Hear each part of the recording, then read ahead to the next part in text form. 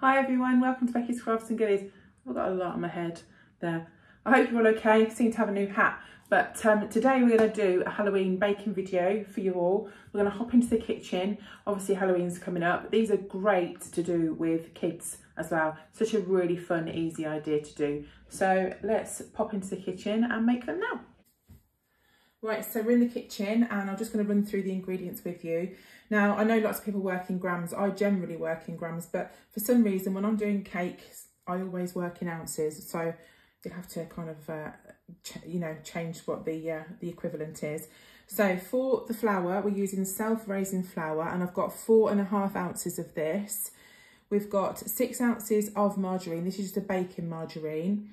And we've got 1.5 ounces of cocoa, and that's why we've only got 4.5 ounces of flour, because they kind of make up the 6. Then we've got 3 eggs. As a rough rule, I know a lot of people do measure their eggs, but as a rough rule, this is why I work in ounces. Each egg is 2 ounces of the other mixture. So that's why I do it. I just find it easier. And then we've got 6 ounces of just normal sugar. You can use granulated sugar, that's what this is, or you can use caster sugar. I use both, so it's absolutely fine. So it's a dead basic recipe. Great to do, if you're a good baker or if you're a new baker or with kids, it's just easy. So what we're going to do to start with is to pop our marg and our sugar, and we're going to cream them together into the mixer. Right, so we'll shove these in here.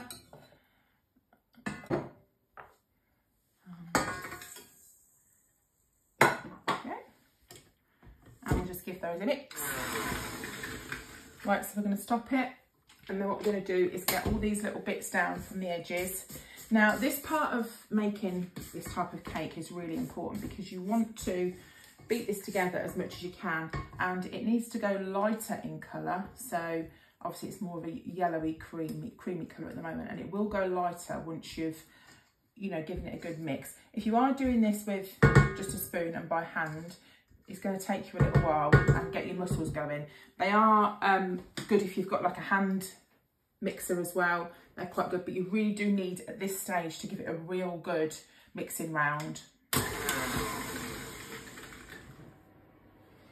Right, I've just actually put the oven on to preheat it.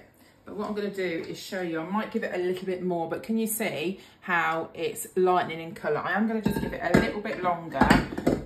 There isn't a time to give it, it's going on a few minutes, but just look at it and see whether it lightens and looks like it's had a good, a good mixing round. So I'll put this on a little bit longer. What I've done is I've cracked the eggs in a bowl, and I'm just going to put this into here, and then we'll put those in, we'll alternate a little bit of that in and then give it another mix round. Rightio, I think we're about done on that now. So what we're going to do, let me just move this because I might not be able to get the bowl in. So I'm going to put half of this in, around about half, and maybe a couple of the eggs unless they all plop in. And we'll give that another mix. Obviously got to put this back on. I just would have found it hard to get the flour in without it going everywhere. Is that on properly? Yeah. Right, so we're going to give this a mix round. When that's mixed in, we'll pop in the rest of these bits. Right, the mixture's ready now. So we've got our baking tin, and I've also got these really cool cupcakes. They came from Aldi. They had a few different designs, but I love these. Look how cute they are. So I thought they'd make a nice spooky cake case. I think they had like a couple of different packs, a couple of different sets in there. Maybe 99p, I think. Don't quote me on that, they might not be, but I'm sure that's what I paid. So, but you get loads in here. So I'll probably give them to Courtney because she would like those. So that's that. And all we're going to do is pop some mixture into the cake cases. Make sure your hands are clean, obviously, before baking anyway. But just pop spoon a bit of mixture into the cake cases. Don't forget, I have preheated the oven. We're on 180 degrees. The oven door's obviously closed. It's getting nice and hot in there because they make nicer cakes if you preheat the oven. So there's another little tip for you as well. So we'll just fill the rest of these up. Now, incidentally, if you wanted to make gluten-free cupcakes, if you've got anybody that's gluten-free, then all you need to do is stick to exactly the same recipe, but just use some self-raising gluten-free flour, white flour. Most supermarkets sell that now. We get it from Asda, do their own one, which is quite nice. You can get them from Tesco's, Waitrose, not Aldi, Asda. Aldi doesn't sell it. Well, like loads of the big ones, Morrison's, they sell it. So just use that. If you want to make them dairy free, because these are actually dairy free, just use margarine that hasn't got milk in. That's all you need to do. So that makes them dairy free. So what we're going to do now is pop these into the oven, and I'm going to give them probably about 15 to 20 minutes just until they're cooked. Just keep an eye on them. Being chocolate, sometimes you can't tell so much when they're done, but just keep your eye on them, and then we'll get them back out the oven when they're all done. Right, so they've been in the oven for 20 minutes. I'm just going to leave them in the pan just to cool down for just a few minutes, and then I'm going to transfer them over here onto this cooling rack.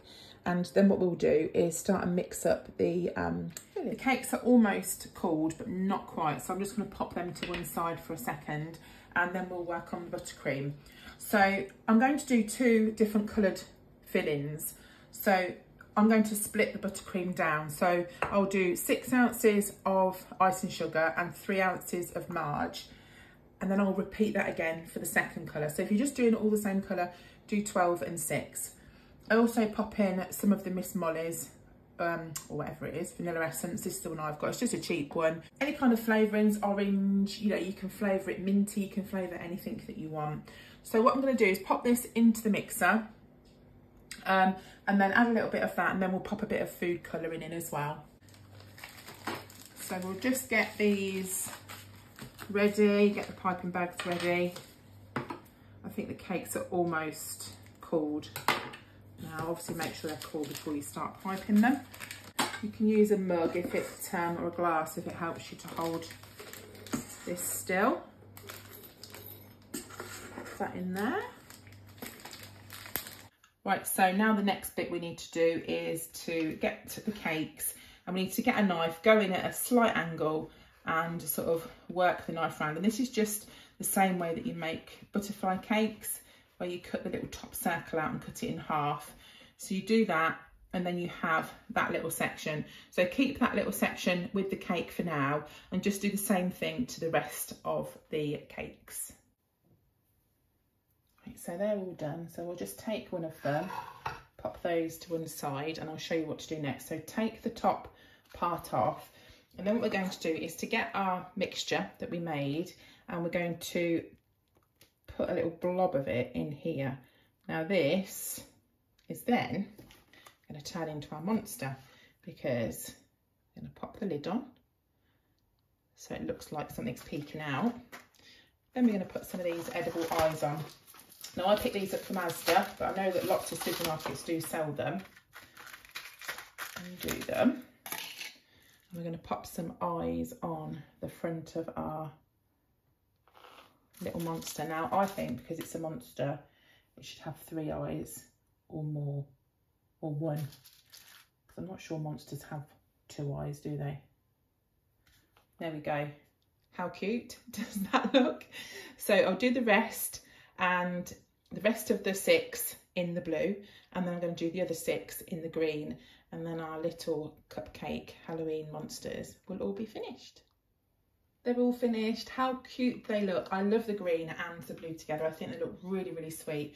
And incidentally, I picked these up from Aldi as well. I think they were either like 49 or 50p. I think they make a really great decoration. So that's it from me. I hope you've enjoyed this little Halloween tasty treat. If you haven't already subscribed, then please do. And I will see you again soon. Bye for now.